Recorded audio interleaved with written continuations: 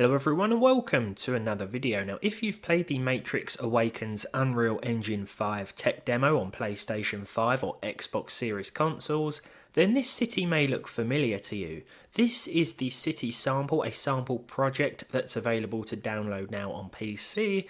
It's not a game, rather a showcase of Epic Games' new Unreal Engine 5 in action. Because this concept is more about showing off what the engine can do, optimization isn't really something worth talking about. Yes, this project is demanding. My i3 and 3050 combo has certainly met its match here with the default graphics settings, but it's not representative of how actual UE5 games will run, though I have no doubt some developers will put more time and care into making their games run smoother than others, which has always been the case.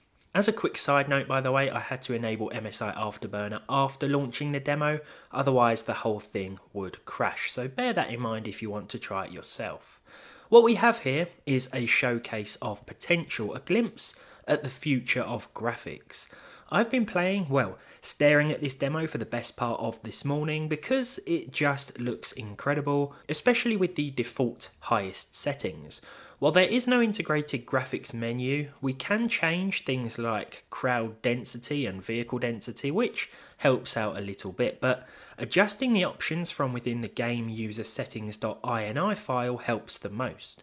Using, not quite the lowest, but low options increases performance on my system, but it definitely chips away at that next gen feel, even though we're not quite at the absolute minimum. And then I had a bad idea. As I caught sight of the 2-core AMD Athlon 3000G out the corner of my eye, I couldn't help but wonder, could it?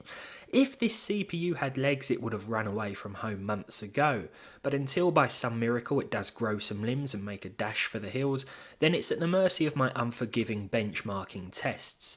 This is the Athlon 3000G versus Unreal Engine 5, and I'd like to apologise in advance for what you're about to see. Aside from lowering the visual options even further, basically by turning all of these values from 1 to 0, I also decided to play around with the project's resolution scaling as well. Now natively this is at 100, but I changed this to 20. I also overclocked the Vega 3i GPU from 1100 to 1650 MHz, which seems to be a must in certain titles. And this is the end result. Now it's still far from perfect, but just look at that frame rate, almost 30 FPS, sort of.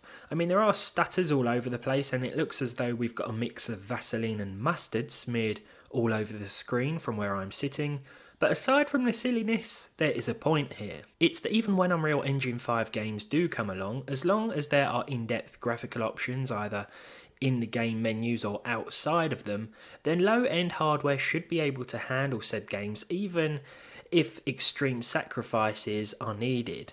I know this probably goes beyond usable for a lot of people, but the low-spec gaming show goes on. Nice graphics, who needs those anyway, right?